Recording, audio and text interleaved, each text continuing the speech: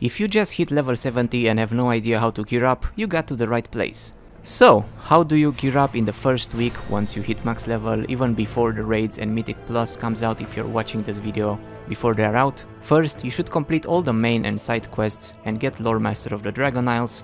You will get a lot of items, and many can get upgraded to epic quality, plus you'll get reputation and resources and some gold, and you'll have a few decent pieces of gear from all of this. Next up, if you want to get to around 340 fast, you can buy a lot of blue 340 gear from the auction house for quite low prices. So if you have some pieces that are really bad, just buy a few upgrades or a new weapon to increase your item level a bit. Now that you are around 330 to 340, what I would recommend is to get into mythic dungeons and do the world tour of all the mythics as soon as possible. They're not hard and people should invite you since the game just came out, but if not, you can just make your own groups for Mythic 0. You can do some heroics first and complete their quests too for some 359 gear and the gear you get from the quest rewards, but then just go and jump straight into mythics. That's what I did, and I did them all in a few hours for the 372 epic gear. There are 8 right now with 3 to 5 bosses each, so you will have quite a lot of chances to get some nice upgrades. Only after you are done with all of the dungeons, start hunting world quests. Do it after the dungeons because they scale, so they'll give you higher item level rewards after finishing the ones that would give you an upgrade. Then works towards completing your weekly 4000 reputation quest, since it gives you a chest that guarantees an epic drop from it, as well as the hunts that appear all over the continent. The soup event quest also gives a weekly item, and the Siege of Dragonbane Keep also gives you an epic item per week. You can do the hunt 3 times for a chance at an item in each, and there's also the Trial of Elements event. I got pretty unlucky with those though, and I got items that I already had from dungeons.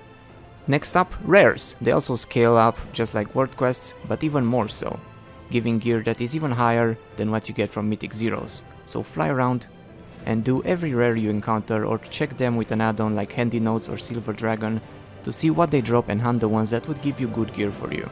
You can also grind a few items. You'll see 100 groups that farm keys out of the Obsidian Citadel. This is for the Retian reputation. Once you max it, you can buy a neck and a pretty good cloak.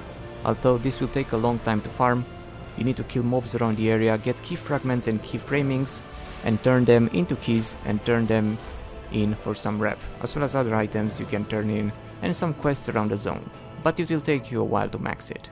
Another place you can grind is the Cobalt Assembly in the Azure Span, that gives you a ring once you get enough reputation with them. It's a quite fun place to grind, since mobs drop power-ups similar to Torghast, and the mobs drop items that increase your rep with their faction.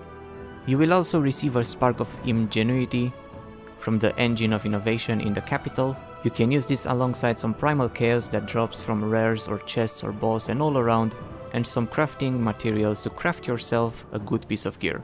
You get 1 spark per week, and most items require 1 and weapons require 2. If you don't have the profession to craft it yourself, you can place a work order once you decide which piece you want to get, or you can also hold on to them to see what you get from your vault once Mythic Plus gets released, so you don't waste it and use it on an upgrade that is the worst item level piece you have currently. And then there are the vendors in the capital in Valdrakan. We got 2 PvP vendors, one that sells gear for bloody tokens.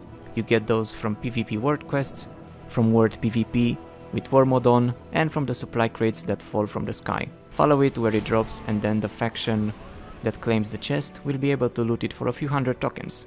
Those items are 366, and it's quite easy to farm tokens if you fly around and pick up the chests. Then of course there's the Honor vendor. Gear starts at 340, but it can be upgraded 4 times, and it scales to over 411 in PvP already. And when the season started, there will also be Conquest gear here too. This Bloody Token gear will also be upgradable to 385 with Trophies of Strife once they start becoming obtainable. Apart from that, there are renown items you can get from reputation at different ranks. Those start at 376 and go to 389, but you will need 20 renown for those. And that's about every way to get gear right now. After the season starts, you will be able to get more from Conquest, from Mythic Plus dungeons, from the raid and the world bosses, as well as the Elemental Invasion event that will drop Elemental Overflow that you can use to buy 350 gear that can also be upgraded with Trophies of Strife. But that's it for now. I hope this helped you, and have fun gearing up.